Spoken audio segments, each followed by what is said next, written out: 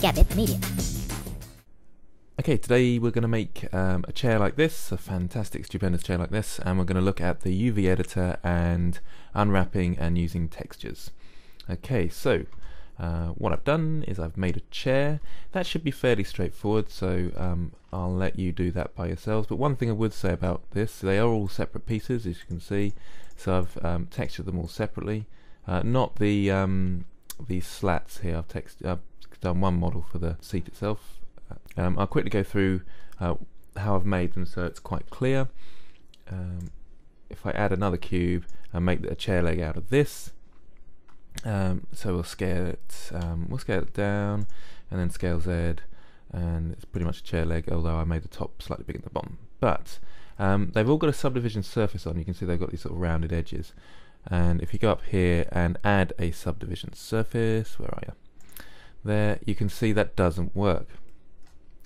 But what you need to do is pull it out like this and like this, and you need to make sure that all the edges are rounded like that, okay, which is a little bit tedious, but that has to be done to make sure you get those sort of rounded edges when you see it like this. If I make a smooth there, that's so it's like the chair legs, okay.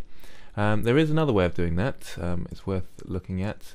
So I'll create a cube over here, and you can add what's called a bevel, okay, and that does a similar thing, but I kind of prefer to make it out of subdivisions, because you can see you get these sort of triangles on the corner, and that's not really what I want for texture unmapping and things.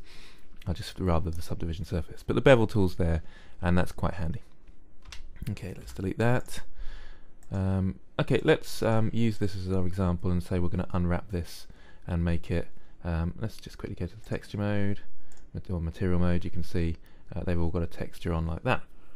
Okay, so if I go into here and want to texture this, so let's add a texture. So where are we? Let's get our shader.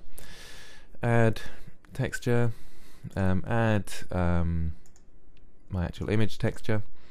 Let's go and find my image texture. Where is it? This one, isn't it? Yep. Okay, so I add this image texture, link it up, and it's job done. But it's not been unwrapped. Okay, so we've got to go in and select all the edges, select all by pressing A, shortcut for that, U to unwrap, and unwrap it. Okay, so now we have what doesn't look quite right. So I quickly render that. You can see this is all stretched and it's not working, whereas this one, they're sitting quite nicely, they're not stretched, and it works and looks like wood. This is just stretched and doesn't work at all. So what we need to do is we need to unwrap it a bit more successfully. Okay, that's why I've got the UV image editor open here. You can find it down here and click on UV image editor just there. Okay, so let's click on my object, go back to the shaded, and there we go. Right, now what we're going to need to do, we're going to need to unwrap it, aren't we?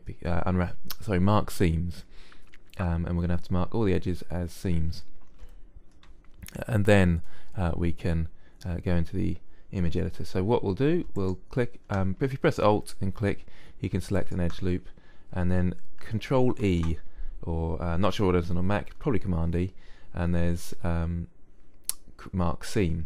Or you can go, if I select another one, Alt click on it, there we go, Alt click, and go to Shadings and UVs and mark seam like that. And what I'll do is I'll go around each of the corners and mark a seam each time. And this is, I'm pressing the delete key on, or the period key on the numpad, and that sort of zooms you in rather than sort of strafing around trying to find the center. It centers your object for you. That's quite handy. So press the Alt key and mark seam. Let's do it the other way as well. Alt key, Control E, mark seam. So there's several ways of doing that. Okay, Alt, mark seam, and of course when I select Alt, it selects the all three on an edge, Control E, mark seam, and Control E, mark seam. Okay, let's just check that they're all definitely unwrapped, or marked, sorry, not unwrapped. There we go, there's one there that I'm done, mark seam. Okay, now we're all ready. So if I press A now, I press A twice because there's one selected, that deselects and selects all. Okay, so A twice, and then press unwrap this time. Now we can see we've got all these vertices or faces unwrapped.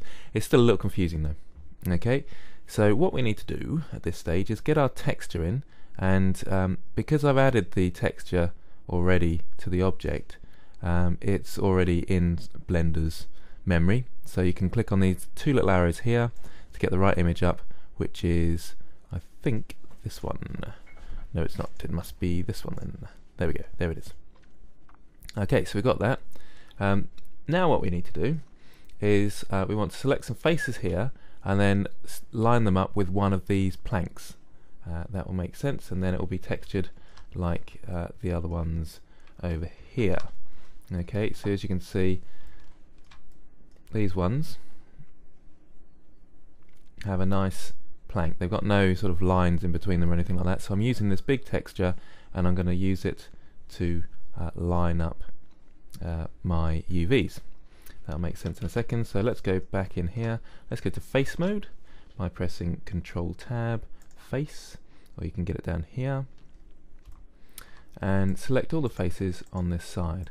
And of course I could just go to the side view and box select them, but there we go, we know that they're all selected, and there they are. Okay, so if I come here to material, I can see what I'm doing and see what's, can you see all those sort of little edges there? And what I want to do is scale this. I'll scale it up a bit, scale SY in the UV editor, and I'll scale it up, and can we see it moving there? We didn't see much actually. And scale X, and you can see the texture moving over here as I move it in. So let's zoom in a bit more and make sure we get just one plank. It's quite important that you get a high res texture if you're going to do this sort of thing, because I'm going quite close into the texture. So when you download a texture, make sure it's high res. G to grab and move around. So G grabs it, moves it around, and I'm only moving these faces here. They're the only ones selected in the viewport, so they're the ones selected in the UV editor.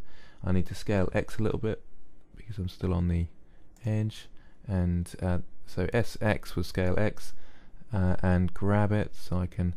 I've got some nails in there as well. I don't need those nails in. The nails down the bottom there, don't need those.